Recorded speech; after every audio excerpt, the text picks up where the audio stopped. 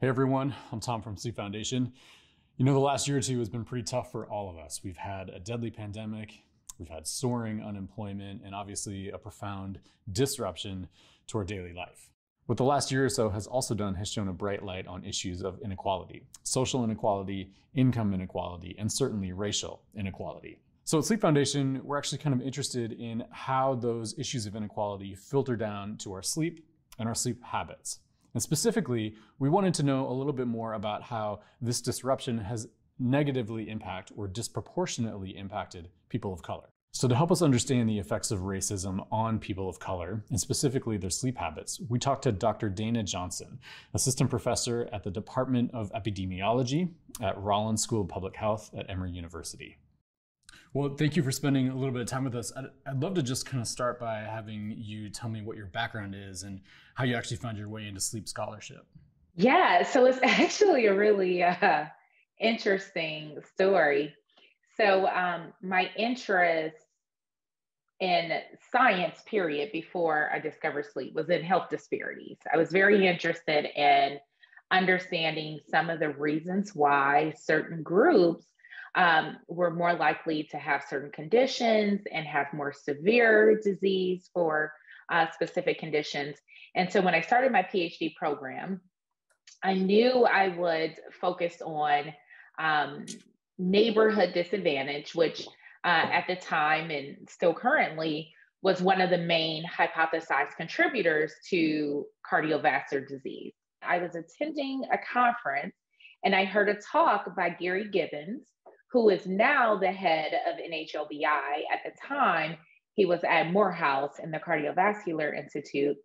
And he had this talk and he had one slide that mentioned sleep as a risk factor for stroke. And I don't know why, but it resonated with me and made me think a little bit more about sleep. And I thought, I've never considered sleep as a scientific topic or even as a health behavior. I thought about it in terms of something I do every night and never thought more about it, right? Just something that people do. So it made me think more. And, I did some research and of course, I found articles that show that sleep was related to different cardiovascular outcomes.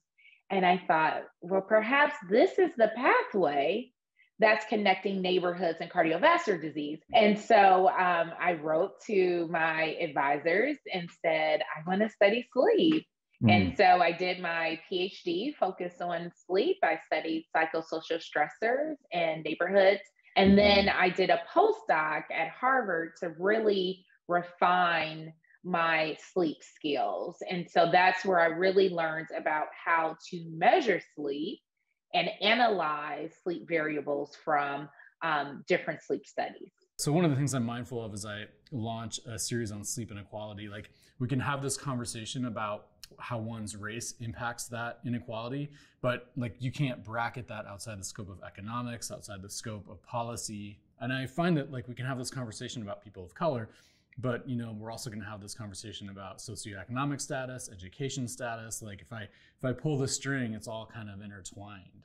For some of it, yes. So there's this framework called intersectionality that in the epidemiology world, we're really pushing for people to understand these different intersections of race, gender, socioeconomic status.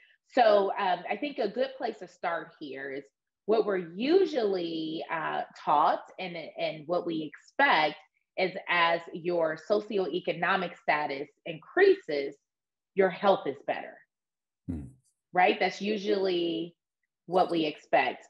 More income, more education, you have better access to healthcare, you should have better health. And that's typically, in general, what we see. Now, when it comes to racial minorities, we do not see that for African Americans in particular. We actually see, if you look within African Americans, that those that are higher on the socioeconomic gradient, they actually have worse sleep than those on the lower socioeconomic gradient. So we are not seeing education and income as protective for their sleep health. And so I'm sure you're wondering, why would that be, right? Like you have this access and everything else that matters. So the reason why, and it really goes back to what are we actually studying? So you mentioned race. So it's not actually race that we're really interested in. So when we're talking about race, we're really considering that as a social construct. So which means it is a proxy for social experiences. So when we're using race in these studies, what we're really trying to get at is racism. So we're really talking about the experiences that you have because of your skin color. So at this level, you can be either more likely to be the minority at your job, which opens you up to more experiences of discrimination or microaggressions. You're more likely to be a minority in your neighborhoods. There could be other situations or other factors, such as feeling like you have to work harder. So imposter syndrome tends to be common. So that's, another work-related stress that you're working harder. You're trying to ensure that people understand that you're there because of your skill and talent and not your race. So there's all these other factors that come into play that are potentially contributing to why we see worse health among this population. So if we go back in time and we think about segregation, right? So people were separated based on their race. And so you were segregated into different neighborhoods. And so we know each of those neighborhoods were different in terms of education. So all the things that are fundamental to where you are in life. Education, so the quality of schools were different. The access to healthy foods was different and still different till today. And we still know inner city schools, large public school systems are not as good as smaller school systems, right? That tend to be in urban areas where racial minorities are more likely to live. Healthcare access is more limited.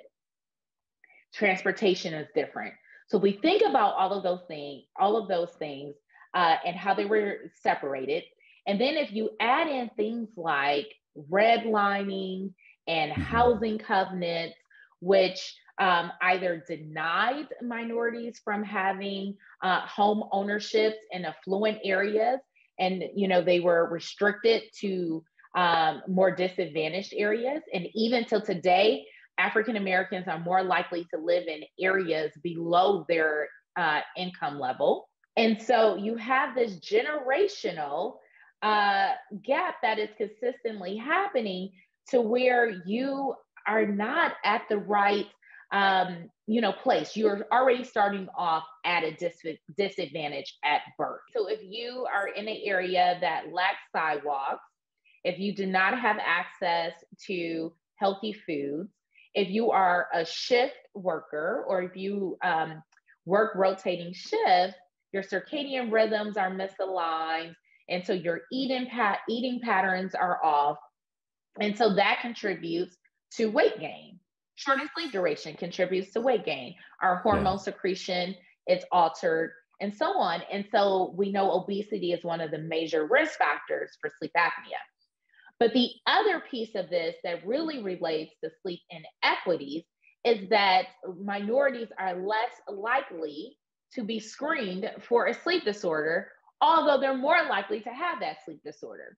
So if you go to see your physician and you have your 10 to 15 minutes, what we're seeing is that they're not being asked about their sleep.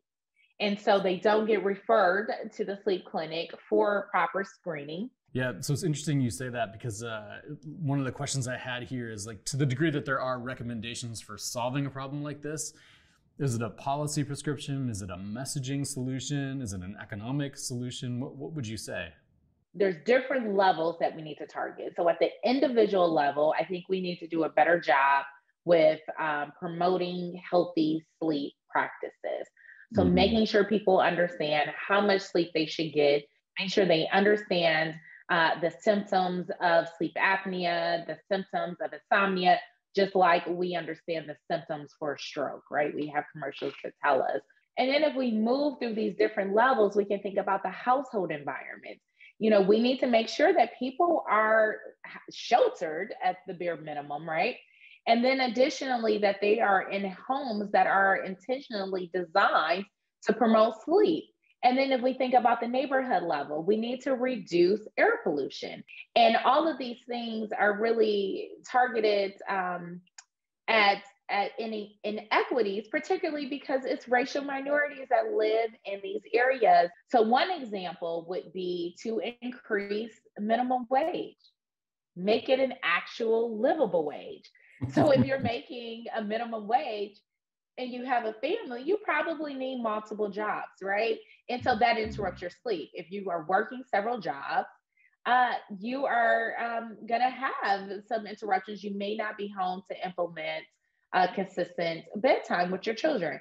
So then they are set at a trajectory of not having a bedtime routine, and that will contribute to worse sleep in adulthood. Well, Dr. Johnson, thank you so much for spending some time with us. I'm really grateful for your time, and I think you've helped me or given me a new lens into how to frame this problem. So thank you very much. Absolutely. And all of these root causes can address several things, not just sleep. We can improve sleep. We can, reduce obesity. We can improve quality of life, decrease mortality. There's so much, and we just need to do it.